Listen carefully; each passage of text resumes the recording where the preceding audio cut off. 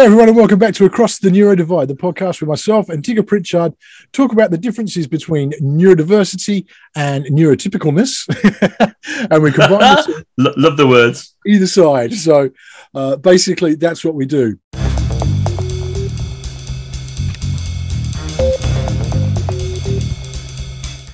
As I say, welcome back to Across the Neurodivide. Before we do go on, go hit like, hit subscribe, ring the bell, and you'll always know when we've got new content. The other thing is, it really helps if you just chuck in a comment, hit that like. It puts this out to more people, and more people can get to hear it. And really what we feel is the important message that we're sending out there. Tigger, my man, how are you this episode? I'm surprisingly fine. Excellent. I have my shorts on, even though like you, it's raining a bit outside, but I'm embracing the summer. My winter gear has gone away. You know, I wear shorts year round. Well, I used to. It was one of my trademarks at college. Was I'd still wear them, and then when I just stopped one year. I go through phases with clothes, and I just thought, no, that's it. Stop wearing them. You're a lecturer in the middle of a college, and it's like December, and you got shorts on, and it's not right. And I just changed, and then started wearing black jeans as it was in those days, all those years ago. I remember I was known as the man in black. I used to. One student turned around to me one day and said, "Are you going to a funeral?" And I went, "No." And they went, "Well," and I went, and it was. I can look at my wonderful aughty brain. Yeah, I can tell you it was a Marks and Spencer's quick dry cotton black shirt. Peter Storm quick dry, lived on my own, quick dry t-shirt. It was black cords from TK Maxx. It was Converse, always Converse. And then a jacket, which is usually dark in color, maybe with a stripe pattern. So yeah, I look like the man in black. And I wore that as my uniform for years, and I could not. It's only very recently I go through phases, but for years I couldn't. If it wasn't a black, if somebody brought me a present, it was like a white t-shirt. Forget it. Now I've started branching out. I think I've got between the two houses. I think I've got maybe 30 t-shirts, all from Sainsbury's, all medium, all cotton. But at least I've branched out in colours, which is good. Yeah. Well, I think everybody has these little quirks sometimes, regardless of your neurotype. I've always, back in high school and my early 20s, up to sort of probably close to mid-20s, it was a Def Leppard t-shirt. I was such a massive Def Leppard fan. I had as many t-shirts as you've got. I had that many Def Leppard t-shirts, and it was always just chuck on the t-shirt. Obviously, I was in an office job, so I had to wear shirts and ties and stuff during the day. But I find it now that I don't have to wear office stuff. I still go the same way. I tend to wear a t-shirt like it. It's always a sort of charactery t-shirt or a band t-shirt, something like that. And I wear my 3/4 shorts, and I've got a few pairs of them, and I just rotate through. And that's what I find comfortable. And I'm neurotypical, and you can start to look at things and start to see neurodivergence in everything. But I'm not. You do, don't you? It is finding. It is finding what's comfortable there. That's really important, and I do think that is really important. Steve Jobs fashion trends. Steve Jobs does it. They all had the same outfit. They just get up because one less thing to worry about. Basically the same thing. Chuck it on every day, and off they go. They don't have to think about it or pre-prepare for it. But I can remember having to change a t-shirt once, and this is a true story. Don't tell college. I'm back there working a bit, but don't tell them. I thought, I think I bought a white t-shirt for a white shirt do or something, and none of my t-shirts had dried for whatever reasons. I'd forgotten, whatever. And I thought, oh my God, the only thing I've got clean is a white t-shirt. So I put it on, went to stand by the bus to go to college. Could not stand it. Got stressed, got anxious. Wasn't the norm. Ran back into the flat that I was living in Truro. Oh God, I've given the college away. Ran to the college and went, oh no, something's happened. I'm going to be late this morning.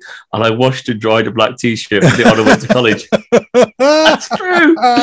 If my old boss listens to these, I am deep in trouble there. I think there's got to be a statute of limitations on that, surely. It comes to a point, you've done enough. I know. We better do, before I forget, we better do a health update, because that went out. I'm under what they call, is it active supervision, I think they call it. It just means that those of you that watched before, there's a Cuthbert appeared, a little lump on my kidney, and they're just going to scan me regularly for up to 5 years. And the minute they see it grow, they're in. So this is kind of like, well, the best case scenario is it's nothing. Yeah. The second best case scenario, it's a cyst. So it's there already. So it's going to be a cyst or not a cyst. And then this case scenario that I love the dominoes with this one, we'll check you regularly. If it changes, we're straight in. It's really early days. So that is fab. it was a long way, I have to say. It was a long period of time. We did the other, my strategies where I dealt with it and stuff that weren't maybe the same strategies as my family liked. It's a result that you just cope with, and it's changing my viewpoints on a lot of things. I must confess, there's something there. Yeah. But I think it's every 3 or 4 months I go up to Derriford. Great hospital, and then just boom, and they check me, and the rest is history. So for those that sent messages and so on, thank you so much. That mentioned stuff, thank you so much. But yeah, that's a really good position to be in, because it means it's very early days, which is important and lush. It strikes me that through this, to be honest, the autistic mind being a benefit, because you know your needs and your routines with this kind of stuff.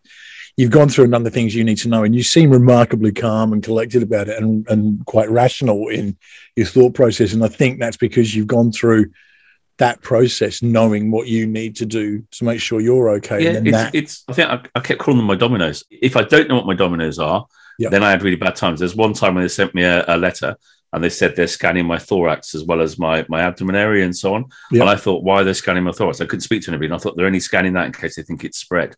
And that really threw me. And I had a really bad week then until I managed to get in touch with somebody. I've got the phone numbers of the consultant and everything at Dover. Don't ask me for them. I just rang. I spoke to people. I groveled. Okay, I said, hey, I'm reading this because, and I have to say, they're fantastic. They said, we don't normally do this, but listen, here's so-and-so's secretary, speak to them. Yep, no, I'll get him to give you a ring, get her to give you a ring. It was fantastic. They really listened to me saying, I need this, otherwise I'm very, very anxious and very, very stressed. And what a difference that makes, eh? It's beautiful. It is beautiful.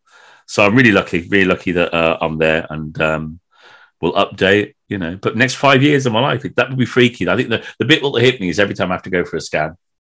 That's the bit when you get in certain. I love the scans. It's like going into Star Trek. I love it. It's state of the art. It's such good fun. I'm there as a geek.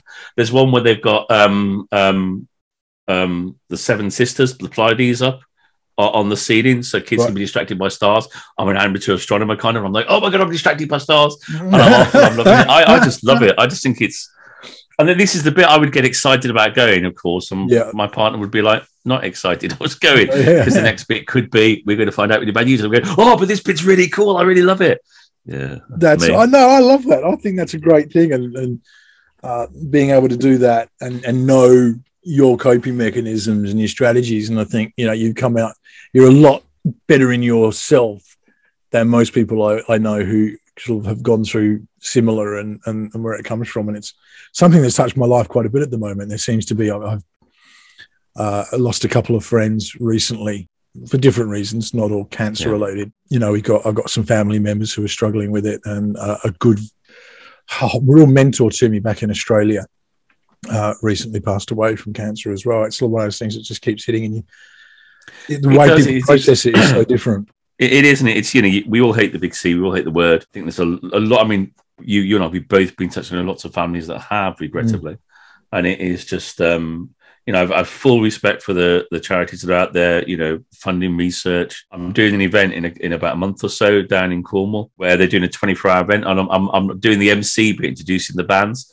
Never done that before in my life, but it should be fun. So I'll be doing that later on. And I was doing that before I knew about Cuthbert, so to speak. Yeah. Now that Cuthbert's come along, wow, do I really want to do it? Do you know what I mean? It's going to be personal as well as something I wanted to give. So no, the fact that it's so, it's so relevant. And I've lost, my mother died of pancreatic cancer during the pandemic. And things like that don't leave you, do they? They never will. No. Do you know what I mean? It's just like, And I know so many other friends that have been through the same kind of angst, really. So no, we'll get the research, keep fighting, and see what comes there. All of us sending you the best of good wishes, mate, and we've got to meet and hug at some point. I've got to do it, man. It's nuts. I've got to get up to where you live. It's a bit funny here because I've got all these people I know now really quite well. Chris, who I do the Grumpy Gits with, and Adam and Simon. We've only met physically once. It was really, and I had met. We've been doing Grumpy Dads for a year before I even physically met him. And it's the same with you. We've done all this stuff together, but I've never actually shaken It's weird, isn't it? It's like you could be in Australia, but you're not. You're literally just up the road. So I will sort this out this year. I promise. I will sort this out this year. We talk about it almost every episode. It's going to happen, people. We will be in the same room for an episode. When it does, we'll film it like mad. Yeah, exactly. I wanted to talk to you. Something that's really hit me over the last. We were talking about it we always have a pre-chat, where you're catching up before we hit record. We were talking about the fact that so many people. So this came about because we were talking about the PDA Society are doing a lot of fundraising at the moment. It's PDA Day on the 15th of May. I know that Tigger's doing a lot. I'm going to be speaking at the Celebrate PDA Summit, which is going to be held on Clubhouse. We'll put all links to all of these things in the description. I've just found Clubhouse. I love Clubhouse. It is so cool. That PDA Clubhouse is gorgeous. I love it. And it's really weird. I've literally just found it. Sorry, getting excited, going off track. I apologize. It's cool. But it is really cool. It's like this radio thing, isn't it? It is. I've got so much going on with everything else. I haven't had time to really get my feet into Clubhouse, but this is a good excuse. And I got shown through it because it's actually really simple. It's typical. Yeah. It's actually quite self-explanatory once you're on there. But I kind of had that nervous, I don't know it, and I'm supposed to be doing this talk on it. So, what's it going to be? But that's going to be happening. All those links will be in the description. But one thing that's come about from that is we're talking about the fact that actually the money being raised is really low. And the obvious reason for that is that people are hanging on to every penny they've got at the moment because cost of living has gone up so much. And I know for me, as I say, a neurotypical mind, I'm still in there worrying about what's next. How am I going to make sure, we turned off hot water and things like that, just ways we can cut back that are actually going to, have an impact and help us to get through this situation. But it strikes me as something that certainly for a lot of for the neurodivergent minds, in my life, the people who are neurodivergent, it takes on a bigger thing. It's not just about, you've got family, you've got your health, you've got, heating or reading basically taking place. But I mean, is it something you've had to cope with? And so how have you dealt with it? First of all, I just worked out, I got the maths out. I don't do maths. I mean, I don't think I haven't got any mathematical qualifications from school. Shouldn't mention that to college either. And so I just worked stuff out. I worked out that oil heaters were more cost effective than I live in a flat, storage heaters. So I turned them off about a year and a half ago. I made sure everything learned your light bulbs. I do that. I've even insulated pipes running from the hot water tank to the taps anywhere I could. I mean, I've even taken the side of I live in a flat. I took the side of the bath panel off. I insulated the pipes under there. I think the landlord loves me. I do all stuff like that, insulated windows, curtains. I do all of that, save energy. I am Mr. Energy Efficient. I love it. But then this hits. And you think, wow, okay. And I think partially my brain had realized, I was chatting to my father and he was saying, we used to wash everything by hand. And if it was on a line or it was drying in front of the fire, and I'm thinking, well, we've lost all those days. We become very self-reliant upon tumble dryers and washing machines and all the rest of it. But some families desperately need those tumble dryers and washing machines. Well, I can tell you, we're in that position. Yeah. For my daughter, she can't cope. Exactly. If something comes out, it's mildly damp. I went through a whole load of stuff. One of the things I've done is I bought some smart PowerPoint, the smart plugs, basically. Yeah. So what I worked out was that, yes, they use a little bit of electricity, but the amount of things that we had that were just plugged in and would just sit there. It seems like turning off the microwave. We just do that the switch. Vampires, aren't they called? Vampire devices? Vampire devices. One of them, like the PlayStation, my son has his PS4 and he loves it. But it sits there on all the time, so he can just pop on. What I've managed to do is set up timers on that. But also, so when he's at school now, it's off and it shuts off automatically. But if he was home for a day, I can just easily click it back on. And it's things like this, like my studio, I can remote power to this now. So I can just turn it off completely and know that, that's taken care of because the plug for it's in a weird space in the house. And, it's those little things. And that made a big difference. I like that, there's all these things that I like doing it. Worked out. It's been cool. It's been really cool to sort of look at the usage chart and see how we've things. But have you got a smart meter? I've got a smart meter. We do have a smart meter. Some they're bad. I love mine. I'm checking it out. I even went around turning appliances on off when I first got it to see how much they use.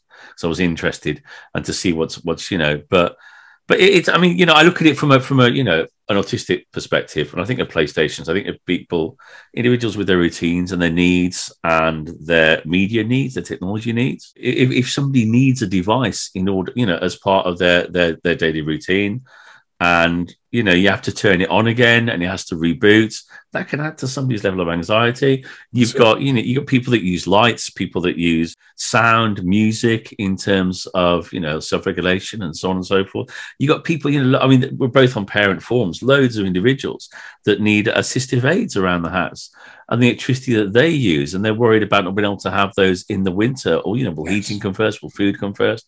And a lot of my routines, I must confess, are linked to, and I can't say the name because there's one in this room. Oh, in the other room, it's called computer. That's okay. I've got, a computer, yeah. And I have a soundtrack in the morning I play. Spot the Trekkie. I know, yeah, sorry. Well, so this one's called what it's called, but the one in the other room is called. And I did it once, and it fired up during a Zoom thing. I was like, no, sorry, I didn't mean to say it. Yeah. But for me, getting up, one of the days I start my routine in the morning, and now I'm doing the steps on my climbing machine for the PDA Sati, the awesome PDA Sati. And so I start off that morning. It's my first domino that falls. And when I'm not here, when I'm at my partner's, that doesn't happen. And there's a slight difference in anxiety. Obviously, I'm at my partner's. It's great. I have other things in place to regulate, to make sure I'm okay as best I can. But here, very much so, in my environment here, that is a domino that falls. So many people use electronic devices, visual aids, so on and so forth, as part of their way of stimming and other self-regulatory stuff around their houses. If you then there's other things as simple as electricity, people with CPAP machines, people who've got apnea and stuff like that, you got to have the machine that has to run all night. And I mean, even during the summer, people, I don't know about you, I need a fan at night or I'm not going to sleep because it just gets so stuffy and I need to regulate. And a lot of sensory issues are, we don't realise just how much we rely on electricity with so many things. I've seen on the forums where, I've seen individuals who have more, assistive technology for, let's say, their children in the house, and they have written on forums, I don't know what I'm going to do in the winter because I know we can't heat the place. I know, and these are people that have already joined food banks. Both parents have got jobs, so to speak, and they've joined food banks and they're petrified. And, I know the whole country's in the same problem, some more than others, but I do so reach out and think about the families out there that have a lot of assistive aids, that have children with awesome sensory requirements and so on, and they're worried about their bill, their electricity bill. And that's scary. And people are writing it now. I read one the other night about they have a hoist and some other stuff for their child. And they were talking about the fact that, have to recharge batteries overnight and so on. And they went, we are really, really worried about the winter. Because at this point, they were saying that I think they as parents had cut down their meals to 2 a day. Wow. To save money. And this is the 21st century. And you think, wow. Not only that, this is 21st century Britain. Yeah. It's not like we're a developing country. This stuff, I understand there's, lots taken consideration, but I don't think the government are doing nearly enough. And I seem to be going on about politics a lot at the moment with different things. I've never been someone who gets too political because I think it's such a personal thing. But I really feel, in amongst all this, and I'm going to throw it in there more as a throwaway comment, but to consider, suddenly we've got to do voter ID, which means a lot of disabled people have suddenly got to find a way to pay money to get ID so that they can vote.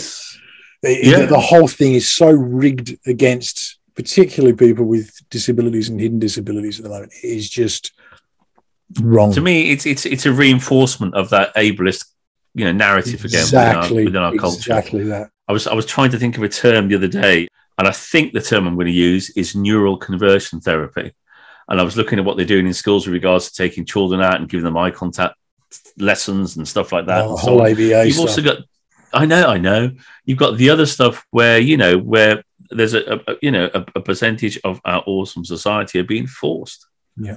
The money, the aspect, the electricity, the ID based stuff. It is really fun. And like you, I'm not political, but I think I am.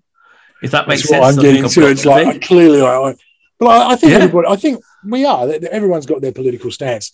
I think the difference is it something you generally talk about, or is it something that you kind of what is it, sex, politics, and religion are sort of taboo subjects, and you really shouldn't go down there because you're going to offend someone.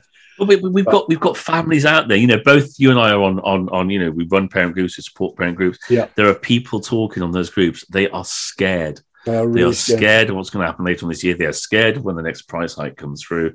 They are scared that their wages aren't keeping up with their bills. They are scared of how they're going to feed their kids. What if somebody needs a sensory equipment replacing, a weighted blanket replacing, or a lighting system that helps them self-regulate in the room, and the list goes on, and they can't do it. That's it, because the cost of everything is going up, and this is utterly wrong, utterly wrong, totally wrong. Look, if you are struggling and you're looking for support, do head to places like the Citizens Advice Bureau. They actually have access to a lot of grants and a lot of support that you might be able to use, and you are entitled to. Don't feel bad about that. You don't feel that pressure and guilt. You're entitled to that, and it's there for a reason. So just do that. Places like food banks, if you are struggling for food, head there. There's one of the pages I run down in Cornwall. There's an awful lot of local charities, local areas that they're not calling them food banks as such, but you pay a yearly fee, and then you get to buy like a basket of food for like, I don't know, £6 or £7 or £8. Yeah. And the stuff in there is great. Or it might be less than that. But I've been sharing those pages recently, and I'm hearing people that are joining them because it's food it's food that's just out of date and so on. And so many more people I know in jobs are going to that because they've got to feed their families. If you've got, what it's like. Kids need to eat. And honestly, this past week, I have seen, I know, and what if that child's got sensory issues around food as well? We really got to be careful, because I think we could get really emotive, because I'm now rubbing my hands. Yeah, this is it, and it triggers it in me, and I get really, I feel passionate because it affects us, but I see how many other people it's affecting, and the people it's really, really having an effect in their daily lives. Do get support. Do chase those things up. We'll put a bunch of links in the description to places that you can go. If you are really struggling, but something lighter, I think. And I was just admiring your chair. Oh, wow! Do you want the story about the chair? Go on. Obviously, I brought a beautiful vintage chair, which is like so gorgeous, so gorgeous, 1970s, like orange PVC, wooden arms, particular brand, and it swivels and it's lovely. But when you sit on it all day long, your bottom hurts. And your back hurts. I hate that. Right? Yeah. I even got one of those special cushions. Didn't work. Right. And I thought, oh no. Okay. So I researched because, like you, I sit here a lot, and I have to have timers going off to remind me to get up and go out and do my steps and stuff like that. So I researched, and this is, I think it's endorsed by the British Medical Association. I'm going to tell you how much it cost as well. Wow. So I researched. Talking of cost of living crisis. I know, yeah. This is part of my birthday present several years ago. Okay. Before the pandemic, actually, 3 years ago. And I researched the kind of chair you should have. It's got it goes up and down, it goes side to side, it's got the neck thing, it's got a lumbar thing, the chair moves forward and back. You fit it, and I love doing this bit. Hang on, a bit close to the camera. I can just relax in it and everything. It's just so cool. And where you sit, there's different bits in it. You can inflate and all the rest of it. Brand new, I think these are about £800 to £1,000. Yeah, I know. And I found this. Somebody was selling this on eBay for ages at like £400. And I just messaged them, I think, and I said, look, I need one really bad. This is what I do. This is how much cash I've got. And I think I got it for a couple of hundred. Wow. Well, I guess if it's been sitting there that long and people aren't, then yeah, but I have to say it's transformed my ability to sit at the desk, and I need it. And it's almost like I'm much more in work mode when I sit in this. Sometimes I sit on the sofa in the other room, and I've got a little table thing, and I do a bit of work there. But really, this is where I work. Yeah, I'm the same. I need to get somewhere to get into a headspace that is. This is what I'm doing now. Can I segue onto a chair thing? Yeah, another chair thing. Sure. I mentioned this briefly. Yeah, right. This is chairs. I have in the other room a chair that my partner brought me. It's an IKEA Ping-Yong or something they're called. I can't pronounce words, right? Oh, IKEA has such bizarre names for all that. They do. But it's like going through a Norse god list. So somebody's going to write in here what it is, like Ping-Yang or something, and I'm terrible. My pronunciation is really bad. So my partner bought me this chair as a surprise, and it's think back again before the pandemic 3 years ago, BP, and it's beautiful. It's everything about it is right. When I sit there, I've got my my little chemistry stool with a film can on top, is where I put my cups of coffee. I've got my charger for my phone. I can see the rest of the flat. I can see the window. I can see the plants I've got. I'll have to take a picture of it. It's that whole thing of Big Bang Theory and Sheldon. That whole it is. No, it is. This is totally where I'm going. This is totally where I'm going. Right. So it's my chair. I don't say that lightly. It is my chair. Yeah. Right. It's my chair. I now get up in the mornings, and if I'm not here, I sit down there, have coffee, a bit of orange juice, whatever, and it does that bit where it springs. And I've realised that that's a bit stim for me. Yeah. So I'll sit in it and I'll spring, and it's a form of self-regulation for me. So it's a chair. It's a chair for, awesome autistic Tigger. I self-regulate in it. It's perfect. It's right. And if I'm stressful, I go straight to the chair. I've realised it's a way of me, bringing my anxiety levels down and so on. Now, if she watches this when I'm done for. So I've been trying to say to my dear partner that's my chair. Yeah. And she's like, yeah, no. I'm thinking, no, you don't get that, do you? That's this Sheldon bit. Not that he's a good example of a neurodivergent individual, but the show's interesting. And I went, yeah, that's my chair. It's been going on for weeks, months. It's my chair. So that when somebody else sits in it, I get anxious. Yeah. I get anxious. I get stressed. I get upset. Because when I sit on the sofa, it's not the same from a self-regulatory viewpoint. I need that chair sometimes, especially first thing in the morning. It's part of my morning routine to self-regulate. So it's something I've got used to in terms of structures and from a sensory viewpoint, loads of things. And I just couldn't get it to understand. So I'd even say it's my chair, and she'd go and sit in it, and I'd be like, oh.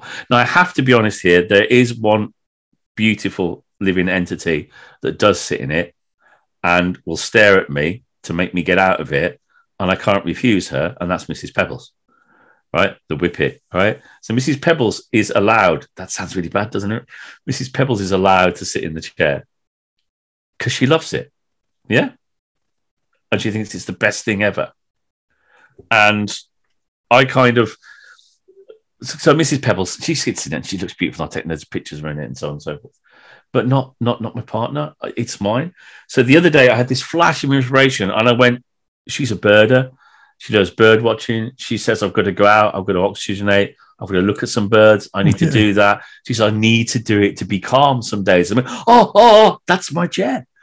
And as they say, the penny dropped. I said to her, that's my chair. My chair is the same as you going out to see birds, as you going in the back garden, as you watching the birds feeding. I'm drawn to it. I need to do it. It's part of who I am intrinsically. It may look like it's just a chair to so many other people. To me, it isn't. It's part of my daily routine, my self-regulation, my stimming, and so on and so on and so on. And I'm hoping that the penny has dropped. We haven't been back here since, so I don't know. I might do an update. But she certainly went, God, I hadn't thought of that. And I went, yeah, it's not just me being pickety or me being like, it's my flat, it's my chair. It's actually how I relax. It's actually how I reduce aspects of my anxiety. It's actually how I calm down on occasions. It's by just sitting. And sometimes I found myself sitting in the chair and just rocking with my eyes shut and going, oh, And I mean, years ago, going back to Sheldon, I've never watched it all. I've watched bits of it. I watched all the bits of it with Star Trek and stuff like that. And my daughter said to me, you need to watch this bit. And I went, why? She said, you need to watch this bit. And I went, why? So she put on the bit where he's doing the bit where it's his bit on the sofa. Because I had a bit in the flat when we lived in Truro where the sofa was mine. Yeah. That bit on the sofa. And if anybody sat there, I'd get knocked. And she went, that's you. And I went, that's not me. This was years ago. I went, that's not me. I said, there's a perfectly logical reason as to why I sit there. The coffee bit's there. It's for the remote controls there. The speakers are aligned. So when I sit there, I get the best music. But no, it's because that chair and where and again, I don't know about you. If we go somewhere, my partner's now learned that I'll go, I need to sit there. And I'll go, I need to sit in the corner. Is that all right? And I'll say, can I sit in that chair?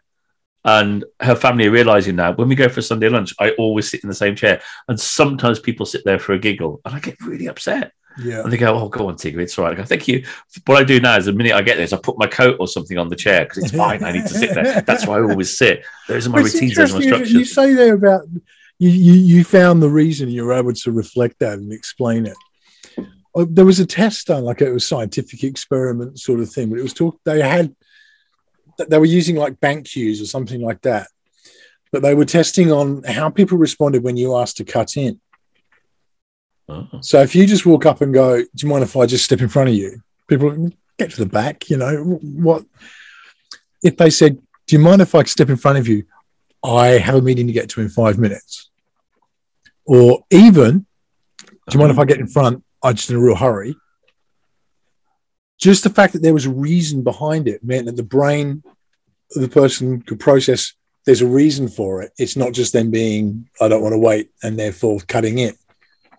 So adding a reason, backing something up with that there's a reason for this allows people. So I think often when we do things and we think, you know, like you're saying, that's my chair, but there's no explanation behind it. So people were like, what the, it's a chair, you know. I think it's when you go into the detail. I think sometimes one of the things I get from that divide is that it's how to explain it in a way that you would understand. Yeah. And I actually find that really difficult, which sounds silly because of my job, but I do sometimes. When it's me, I do, I think. Yeah. When it's other people, I don't. But when it's me, I do. And I think that getting that message across sometimes, I think part of it's sharing my autistic self, which I'm still, you know, I'm still on that journey. And part of it is, and I will be, this is honest, I think, as well, which shows you where I am in terms of I'm still being affected by the ableist society I live in, is that I'm a little bit ashamed, embarrassed to say I need that chair. I actually need it. It's not a joke. It's actually need to sit in it. Otherwise I get really stressed and really anxious and it can have a huge knock-on effect on my day. Do you mind? Because that's vulnerability, isn't it? It is. Like it's exposing yourself, isn't it? Yeah. But you're right. Adding a reason. I think I tried various things that hadn't worked. And the boom, we've just been talking about, she runs a women's birders group, just some brilliant stuff. And we were just talking about it. I just went, oh my God, that is important to you for similar-ish reasons. Not neurotype, but similar-ish reasons.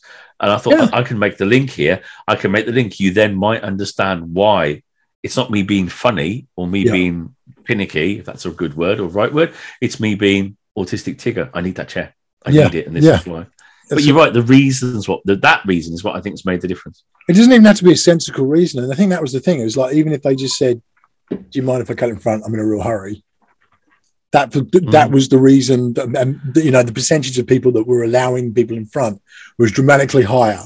Basically, that when that simple reason was given, even if it wasn't detailed, it was just as simple as, you know. So in that situation, look, part of my neurodivergence is I kind of need that chair. I hope you understand. Yeah. People tend to go, oh, okay. Even if they don't understand why, you know, and they may be sitting there in their heads going, why does the chair matter? But just the fact that reason's given allows people to process in different ways. It's fascinating stuff. I'll try and find the study. And I think it's really hard sometimes across the neurotypes is that so many people who live it, like yourself, you know, and others I know, that bridging, jumping that gap is a little bit easier.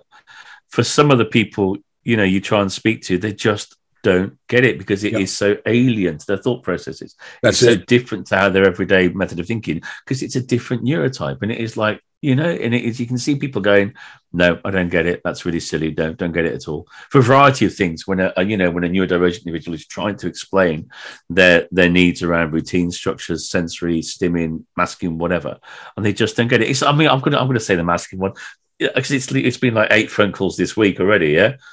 But he or she or they're not like that at school. Do you know what I mean? So I know. I'm sorry. We're going to go back down a path. I know, but it's just because it drives me. I know, nuts. And you just think it's just that okay. Training is a problem, but it's that complete and utter lack of like I don't understand it, and it's thinking it's a neurotype. It's that person's, you know, it's that awesome person and what is going on. But it's all about the fact that, you know, it's finding ways for me. And this is just me personally. I read stuff, obviously. I've got great, my neurokin is superb and so on, of getting that information across because at the end of the day, that across the Neurodivide, it is a really difficult bridge to gap sometimes because you are dealing with it with somebody unless they've got good experience will find it really difficult to make that jump, and that's where why we do this podcast, exactly why we talk about this stuff. There is a responsibility from us as neurotypicals, and it's something I've learned too late in life, sadly. But there is that responsibility to meet people halfway. And I think a lot of the time it's like, I try to imagine it if you had your liberties taken away, and that's kind of what it's like. We live in a world that's very adapted to the neurotypical mind because there's a predominance there. It's a natural thing that occurs. Yeah. We also live in a world that's very aware now of different types of people, different kinds of diversities, be that racial, sexual, whatever. We have this very diverse society, and we're proud of that. But we're not. This is that ableist society that Tigger keeps referring to, where we haven't adapted, because all that other stuff doesn't take money. It just takes a change of heart, a change of mind, respect, empathy. Exactly.